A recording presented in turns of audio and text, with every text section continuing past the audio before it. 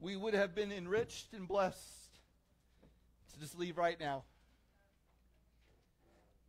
And I'm already crying because God is good. God is good. This won't do it. I mean, this is a start, but it's not going to do it. I'm going to tell you right now. Thank you, Paula.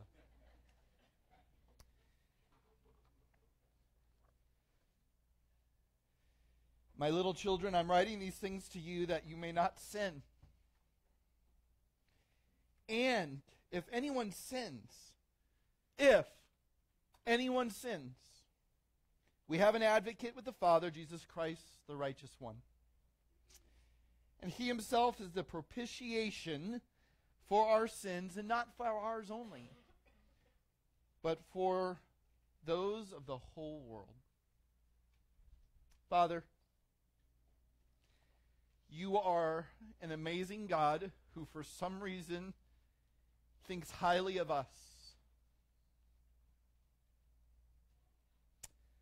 You've created us with this ability to sing, and we've done that today, and not just sing about anything, but to sing about you. And you've given us this opportunity to hold in our hands two common elements, bread and juice. But yet they are profound in what they mean when it comes to your love for us in Jesus. Who are we that you would be mindful of us? But yet you've given us this time. We just want to say thank you. We invite you to meet us in this place, to be reminded of your tender love that you have for us. That you're a God who doesn't want to live apart from us, but you're a God who wants to be deeply, intimately connected to us. And that's all because of Jesus. What a wonderful name it is. We pray these things in that name. Amen. So, we were channel surfing the other night. And in our house, that's a little different because we don't have cable. Not that we're too spiritual to not have cable, but we're just too poor to afford cable. And when we go on vacation, the highlight of our vacation is actually to have a hotel room with cable. And we're like, what's everyone watching, right? What's all this stuff? And honestly, we leave those vacations going, we don't need cable. There was nothing on. I mean, there's Food Network, which is one of my favorites. And then there's Cartoon Network, which is one of my kids' favorites. And all they do is run SpongeBob 24/7. So we're at our house channel surfing a couple weeks ago, and all of a sudden the Gong Show was on. Now, I remember the original Gong Show. And I don't know who thought it was a brilliant idea to bring it back, but they brought it back. And I'm cracking up. Not over the horrible performers, not over the panel of judges, but over the host, Tommy Maitland. And I'm like, Tommy Maitland, like, who is this guy, Tommy Maitland? And I'm like, I've never heard of him. I love British humor and comedy, and don't hold that against me. And I do a little research, and Tommy Maitland is actually not a real person. It's a fictional character.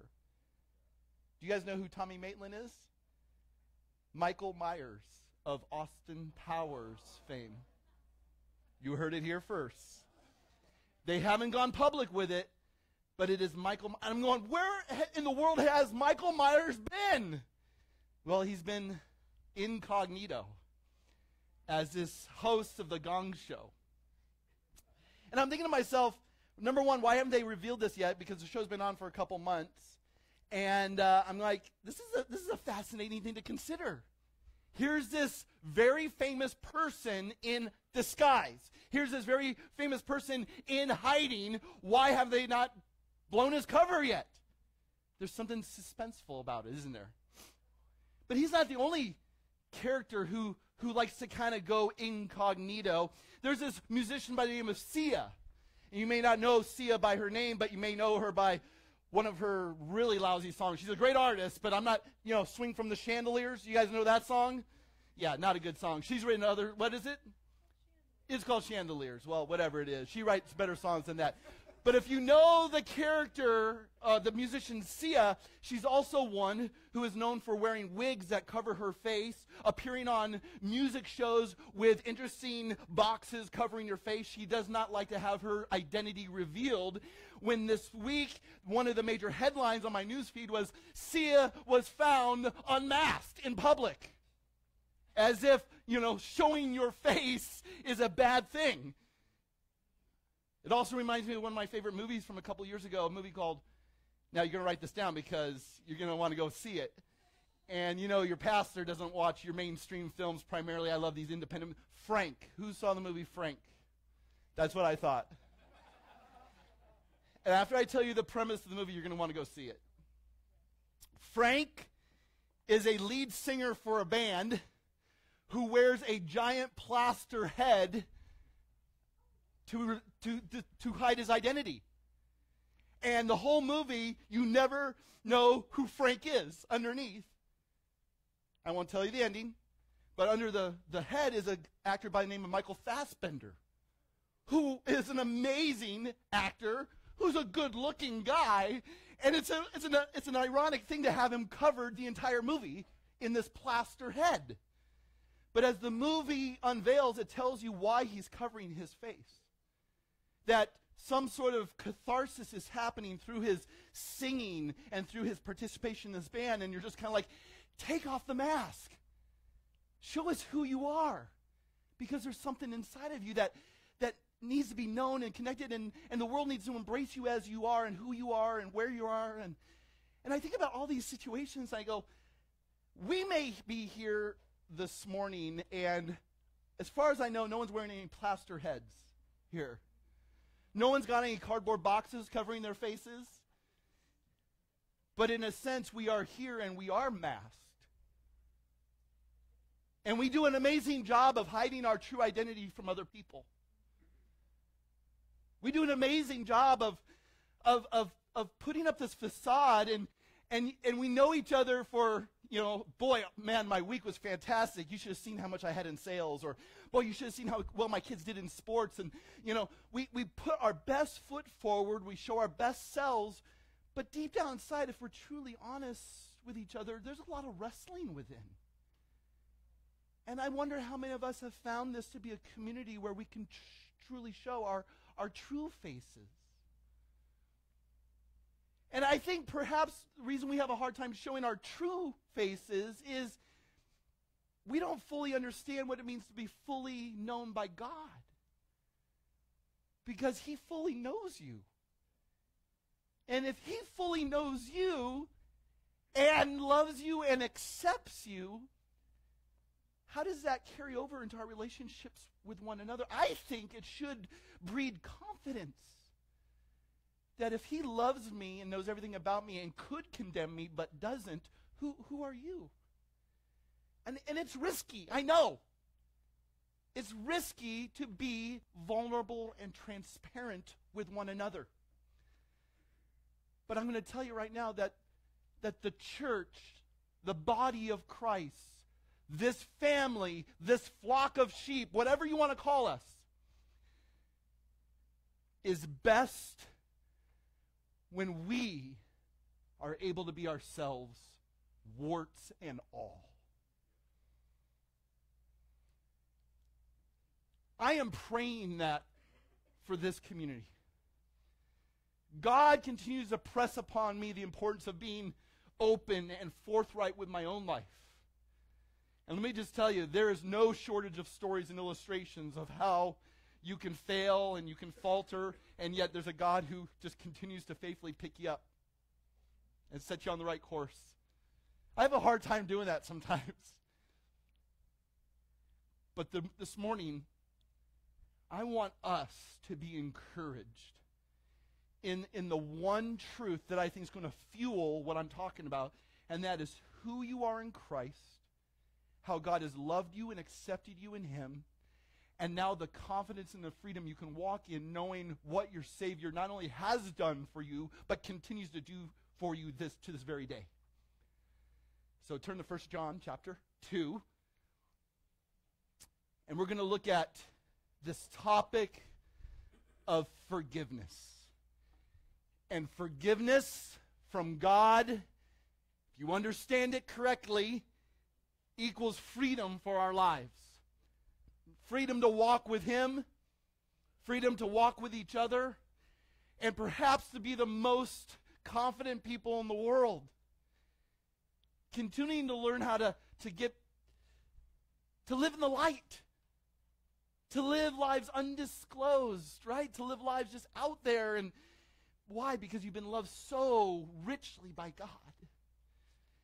And so there's three topics concerning forgiveness I want to talk about this morning. First, John in this section starts with functional forgiveness. There's a lot of dysfunctional forgiveness out there. We're going to talk about functional forgiveness. What does everyday forgiveness look like in the lives of those who believe in Jesus? Because forgiveness still plays an active part in those who have accepted and received and believed in the lordship of Christ as Savior. So functional forgiveness, but functional forgiveness has to have a foundation. So foundational forgiveness is blank number 2. And then we're going to talk about forwarding forgiveness, paying it forward. What does it look like to move on? I'm going to tell you 90% of our time will be focused on the first 2. The third point will be just a closing challenge and encouragement to you, the church. So we begin, and John says, "My little children, I am writing these things to you so that you may not sin." Now, notice the tenderness that comes right out, right? My little children. Like, here's this guy who is a disciple of Jesus who's probably in his 80s, and he's writing to a church where he is a spiritual father to some, he's a spiritual grandfather to others, and you just hear his voice, perhaps shaky, perhaps quivering, perhaps just recalling his life of walking with Christ and living for the gospel and suffering for it. And he's just saying to the church, "My little children." Like, you got to love his pastoral heart. You got to love his tenderness, that he wants people to do well. He wants people to live for the glory of God. And that's one thing I want for you. I don't know if I'm at a place to call you my little children, because some of you, I could be your kids. Amen? But as your pastor, I love you, and I want what's best for you. And I think the difficulty in the journey is perhaps the battle we all have with this thing, 3-letter word, sin. He says, "My little children, I'm writing these things to you so that you may not sin." And sin is the thing that trips us up. Sin is that thing that entangles us. Sin is that thing that really messes up the will of God in our lives. Let me define sin this way. It is really a deliberate refusal to follow God's way, to follow God's will, to obey God's word. Sin is a deliberate refusal to say, "I don't want you, I don't care for you, I don't need you, I got this." Now let me just say something that I think maybe some of us have never considered before. And it's not this. We live in a sinful world. Read the news, watch the news. There's a lot of sin.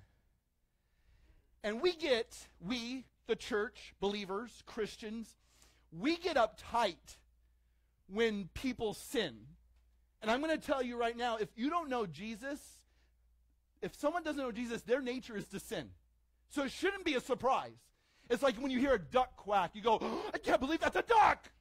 Well, a duck quacks. That's what it does, right? What we should really be flabbergasted by are believers who sin. We who have been enlightened, we who have had hearts turned from hearts of stone to hearts of flesh, we who have had our eyes open to the beauty of Jesus, what's a greater affront to the love of God is not sinners who sin, who have never accepted Jesus. It's those of us who have believed in Jesus and sin. Are you tracking with me? So John says to the church, don't sin. Now, what I don't want you to hear is that when you come to Jesus, you stop sinning. That's not reality, right? But also what I don't want you to hear is when you come to Jesus, we're to treat sin lightly or casually. There are some people who take the grace of God and they abuse it. There are some people who say, well, you know what? I'm going to deliberately do what God doesn't want me to do because I know he'll forgive me. Romans 6 says that is not a way to live your life. That is dangerous. And you could be self-deceived yourself in really knowing Jesus as Lord and Savior. So I don't want you to take well, it doesn't matter. I'll just live life however I want. No, we want to take sin seriously. We want to take, more importantly, the walk of holiness seriously. But what we have to realize and accept, even as believers in Christ, we are still going to sin. We are not sinless, but God does want us to sin less. So the growth we experience in Christ is not overnight. It's not like I have a come to Jesus moment, all of a sudden the next day and for the rest of my life I'm perfect. My struggle is still with present sin that God is working to eventually eradicate out of my life. We will never be free from sin this side of eternity, but one day when we meet God face to face, you will be free of it altogether. So the preparation for eternity is God getting rid of the sin, even though we will never be rid of it entirely.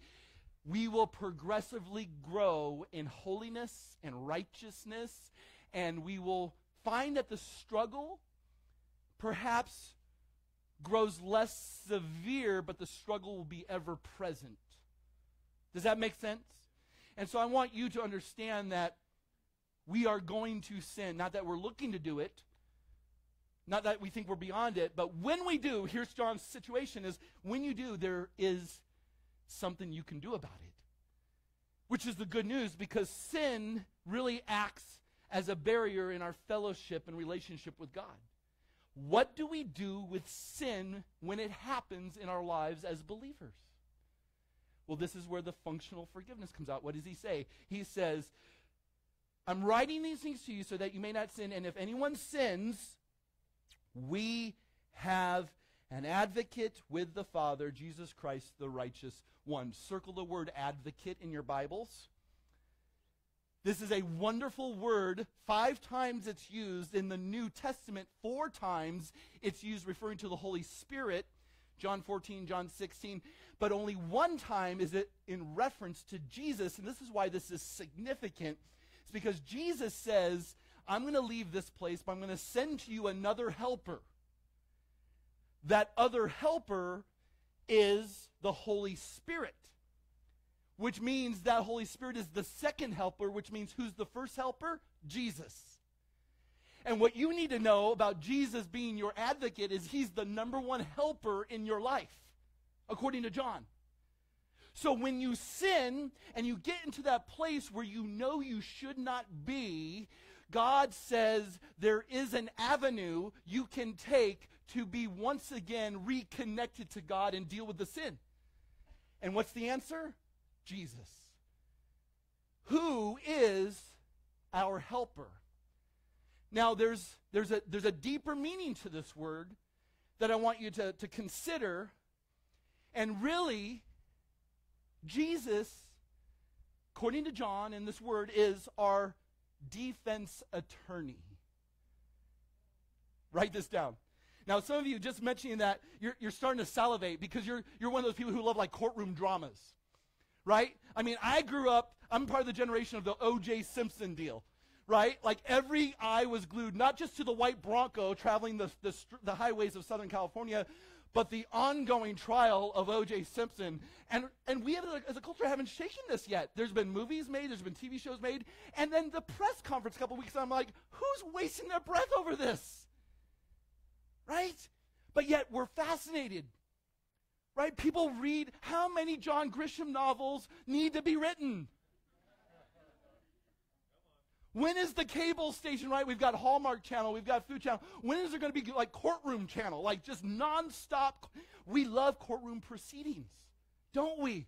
We love to have the judge. We like to have the prosecutor. We like to have the defending attorney, and then we like to have the defendant. We like to know the story, like what's going on here.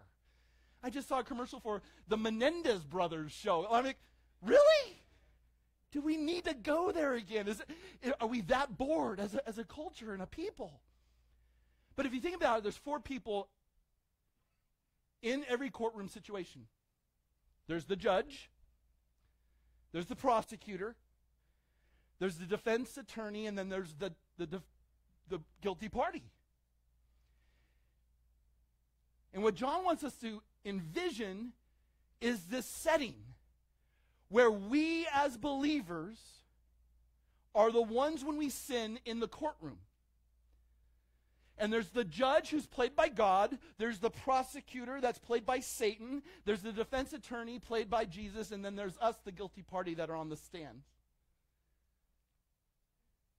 Now, what Satan does masterfully in the courtroom, the spiritual courtroom, is he is known as the accuser. And all he wants to do is bring shame and bring condemnation and point out all your glaring faults and inconsistencies. And Satan is a master at doing this because he even quotes Scripture. Remember when Jesus was in the wilderness? And there's Satan like quoting Scripture right along Jesus. See, James says the demons believe and shudder.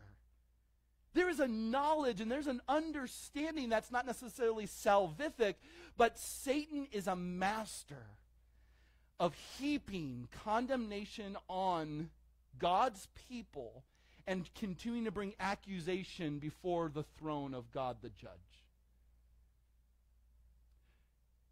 Here's the good news. You've got the best defense attorney in the universe, Jesus Christ. And what John wants us to envision in our minds is that this guy, Jesus, is going before the judge and pleading our case, not on our merits, but on his merit. Okay, stop right now.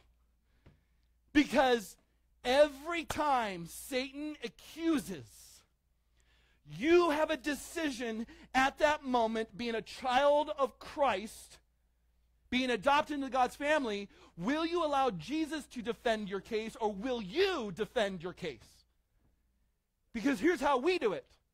We excuse away sin, we justify our behavior, and we think we've got a case, and we don't. Don't try to out-wile the devil. Don't try to out-argue the accuser.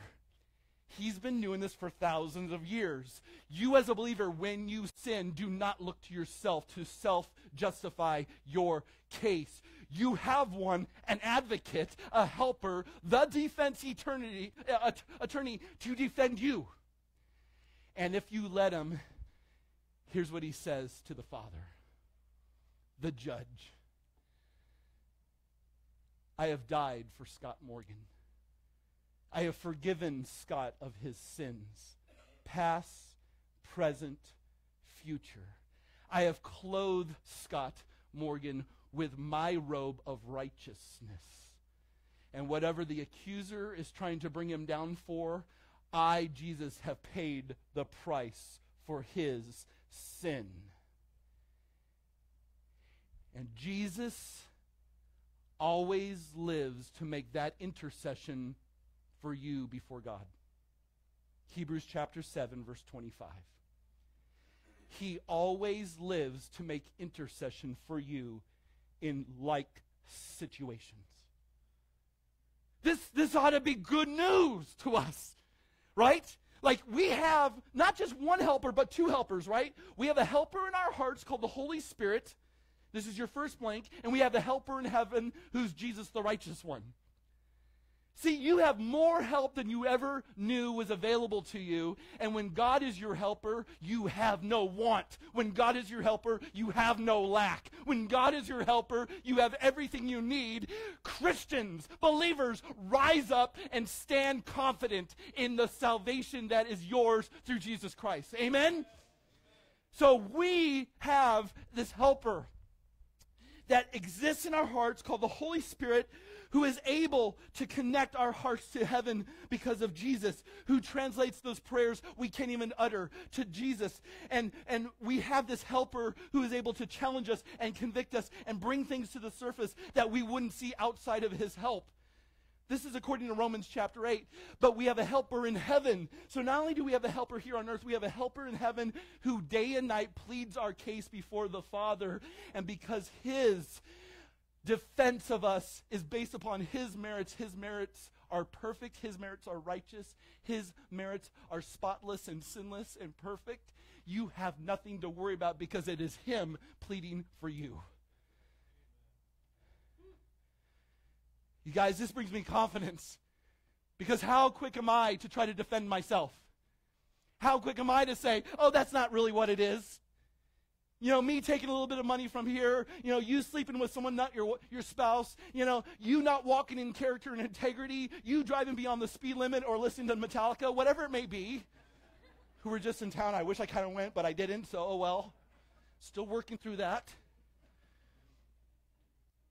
But we have this tendency to not allow God to bring up the crap that he needs to bring up. Why? Because we don't think it's important. And he said, it is. Let it rise, let it come to the surface, and let Jesus deal with it. Because he is going to defend your case before the Father. You guys, this is too good. See, on the cross, when Jesus cried out, it is finished, I wish there was a part that said, but he's not finished with us yet. It is finished, accomplishing salvation for those he would choose. But it is not finished of him being an ever-present advocate for us. It is finished, and he is still finishing it. And I praise God for such a wonderful high priest. I'm thankful for such a wonderful advocate. I am thankful for such an understanding helper, because he can understand, and he understands perfectly. And because of his death, he represents us better than we could represent ourselves. So when sin happens, we're praying it doesn't. But when it happens, what's our course? We go to Jesus. You know what I'm guilty of. You know what I'm ashamed of right now. You know what I'm condemning myself over. You know the ungrace I'm heaping into my life, but I'm coming to you, Jesus. Because you not only promised to die for me on the cross and save me, but you are promising right now in this moment where I am broken because of the sin that I've committed against a righteous, holy, perfect God, who says, I love you as my son, I love you as my daughter, but I've done something. I've rebelled against his will. I've not accepted his word. And Jesus, I'm coming to you and I'm saying, I'm sorry. Plead my case before the Father.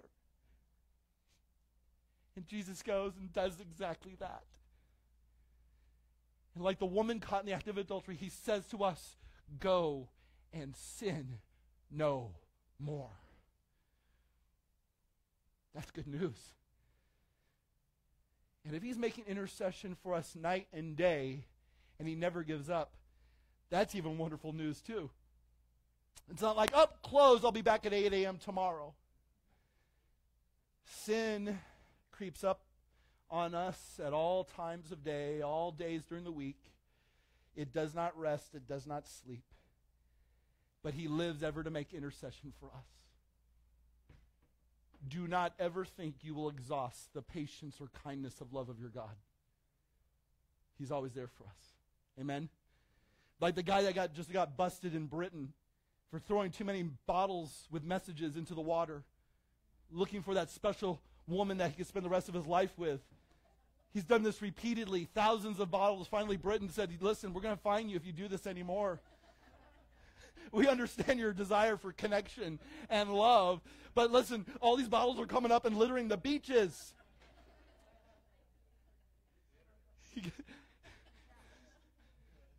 Is that good news?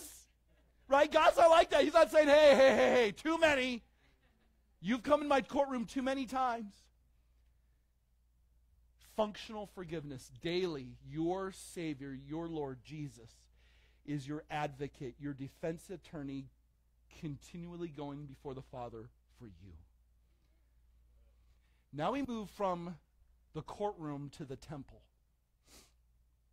where we need to talk about foundational forgiveness, because how is this even possible?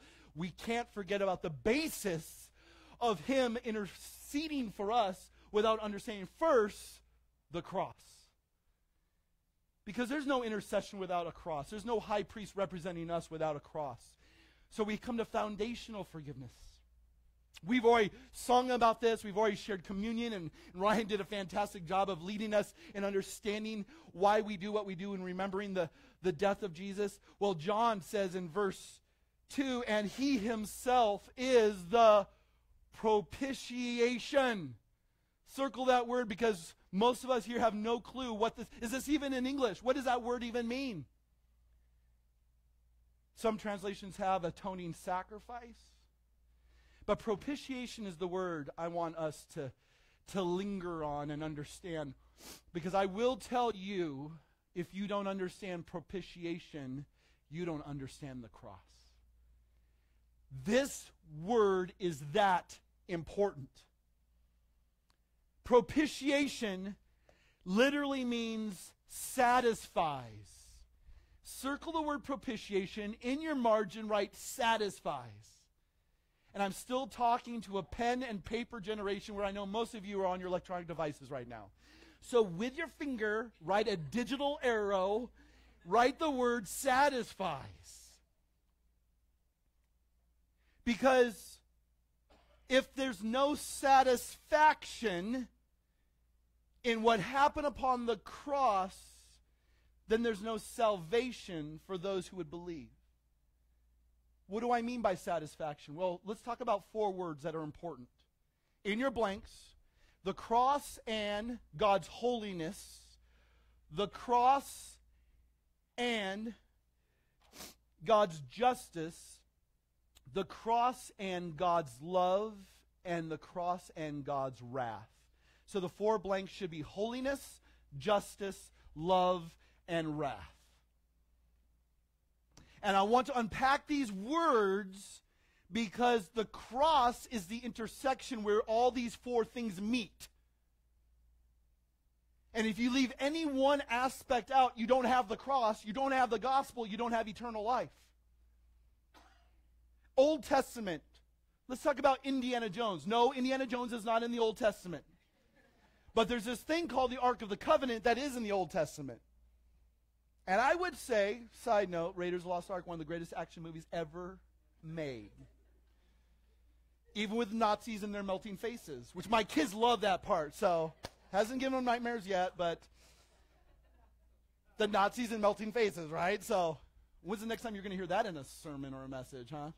So here's the Ark of the Covenant, right? We all saw like pictures of the Ark. So here's this golden and laden chest. And inside this chest are the 10 Commandments and the rod of Aaron. And over the chest are these angels, right, guarding the chest. And every so often, the priests would go in this special room called the Holy of Holies and take the blood of a spotless lamb and dump it over the Ark of the Covenant, because the Ark of the Covenant was symbolic of where God met with his people, the ark top called the mercy seat. Well, Hebrews says there's somebody who becomes the mercy seat for us, and that is Jesus. But in the meantime, forward-looking Israel said, we will do what God has commanded us. So this is the place where God meets man, but God can't meet man because he's holy and men are sinful. Men and women are sinful. But the blood of a spotless animal poured over the ark, over this mercy seat, will be the place where his justice and wrath is satisfied in order to meet humanity.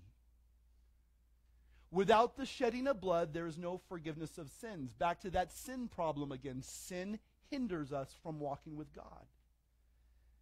Now, why are these 4 points important? Number one, God is holy. Sin belittles the holiness of God. God is pure. God is righteous. He can have nothing to do with sin, so there is a barrier. So, because God is holy, and he wants to have relationship with sinful humanity, this is where, number two, his justice comes in. Something must happen where God's justice is vindicated. I wish it was simple as just brushing sin under the rug and forgetting about it. But that wouldn't do anything regarding the character of God, who created men and women originally to walk in perfect righteousness. But who botched the deal? Waited. And there's nothing we can do to get back into right relationship. All fall short of the glory of God. Romans 3:23. So God has to be a just God and deal with the problem of sin. This is where love comes in. For God so loved the world that he sent his Son. So now all of a sudden you have this demonstration of God's love towards humanity. Because why? God's love causes him to love sinners. And because of God's love, he sent his Son into the world to die on a cross for his sins? No, for our sins. And I'm going to tell you, I love how John Stott put it. And if you want to read a book that will probably cause your brain to bleed, which is not necessarily a bad thing, The Cross of Christ by John Stott. Perhaps the greatest book outside the Bible written on the cross. John Stott says this: God does not love us because Christ died for us. Christ died for us because God loved us. If it is God's wrath which needed to be propitiated, it is God's love which did the propitiating. None of us, individually or collectively, could ever pay the price that God's justice demanded. So what does God do? He sends his Son. God comes to our planet, flesh and blood, 100% humanity, 100% divinity, never lost his divinity, but added to the humanity onto himself, and becomes humanity's perfect substitute. Now, let's just stop and understand, I'm not talking about this, satisfying this angry God, kind of like this, we see the picture of the volcano, and these tribes people will stand on the edge of the volcano with a headless chicken or a basket of fruit going, I hope our God accepts this offering. We don't worship a capricious, whimsical God like that. Here's a God who pays the price himself. Here's a God who says, you can't do it.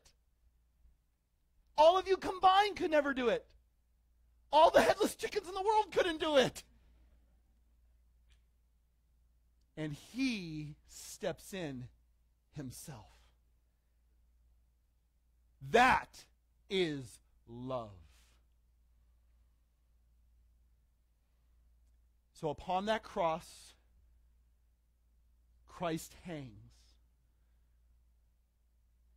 And there's a moment in that crucifixion where everything grew pitch black.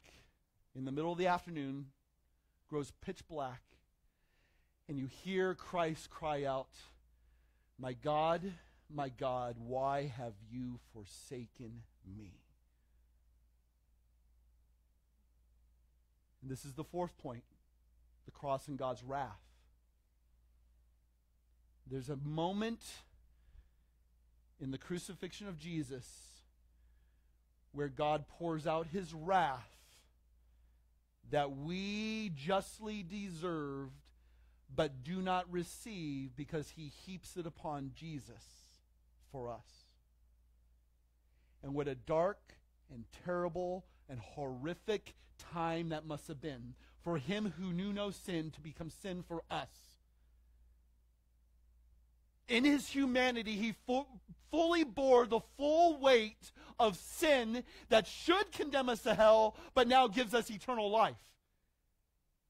The cry for Jesus was, my God, why have you forsaken me? The cry of sinful humanity that understands the sacrifice should be, my God, why have you even accepted me? The fact that Jesus would endure something he didn't need to or have to, but he willingly did it, ought to stagger us. The wrath that should have been poured out on sinners was poured out on Christ. The judgment that should have been poured out on sinners was experienced by Jesus. The hell that was experienced by Jesus should have been poured out on us sinners.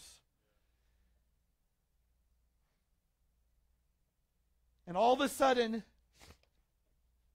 because of Jesus bearing the full weight of the wrath poured out against sin, for those who would believe, satisfaction has taken place. God is no longer angry with you who believe. You don't have to wake up in the morning and go, does God like me today? Should I step foot out of my house? Should I even bother taking a shower? Does he like me today? I'm going to tell you right now, God doesn't like you. He loves you. Cross equals love. Cross equals acceptance. Cross equals God says, yes, you are mine. And there's no longer a wall of hostility between you and the Father. Because of Jesus' sacrifice, you are now accepted. My God, why have you accepted me?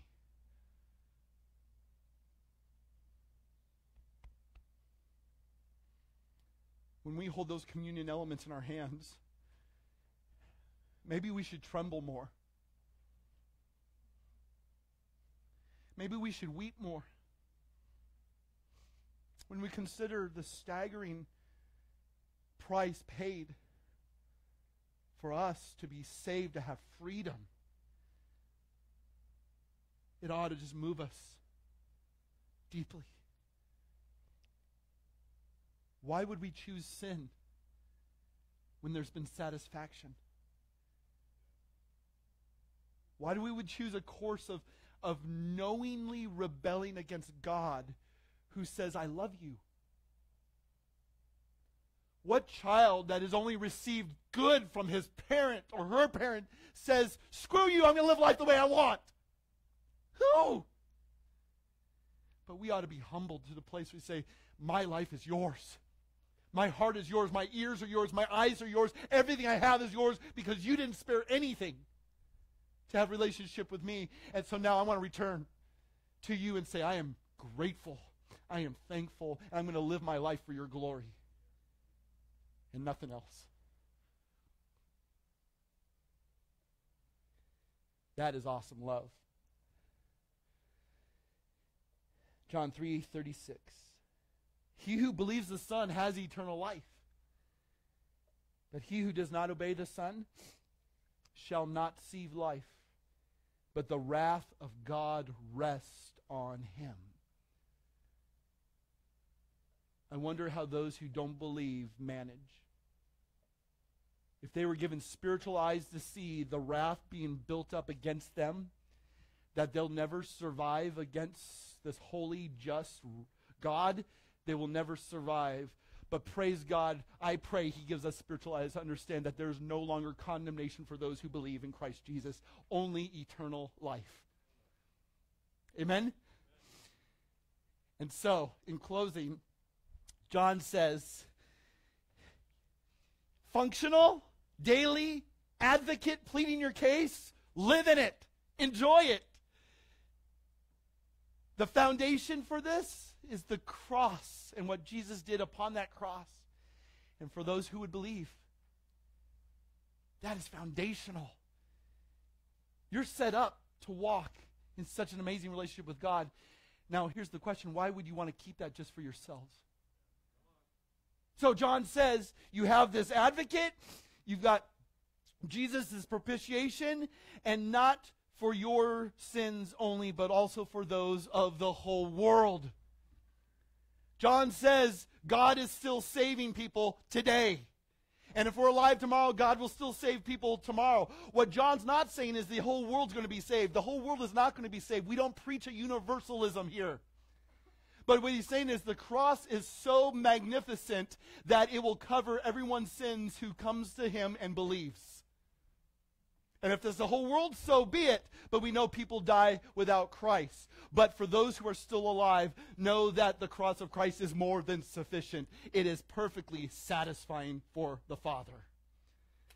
Which means no one is beyond the reach of God's love. Amen? No one is beyond the reach of God's grace. Amen? That there are people who still have an opportunity to come out under that wrath that's being built up and experience life and freedom and joy and salvation in Christ. Don't be hogs. Don't hoard it. Go share it. If he's put a new song in your hearts, go sing it. If he's changed you, share it with others. Because your life, your story is powerful enough to connect with some other person who thinks that they are beyond the reach of God's love. Jesus' cross covers all who will believe, no matter where they've been, what's happened to them, what they've done. God's grace is more than sufficient. Amen? Good stuff. Let's stand. Let's pray.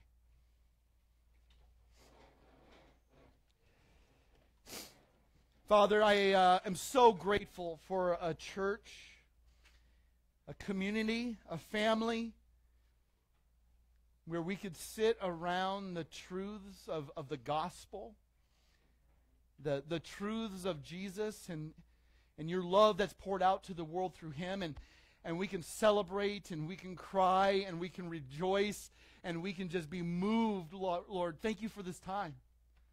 It's all about you. Thank you for Christ, our Lord, our Savior, who makes it all possible. Lord, let us live in the truths that we've uncovered today. Thank you for loving us so perfectly, so unconditionally, so faithfully. It is truly such a wonderful gift you've given us in Christ. And Lord, may we realize that while the gospel is a wonderful treasure, it is also our sacred trust. And you've called us to be faithful to share that with others. I pray we have opportunities to share about the hope and the joy and the life we have.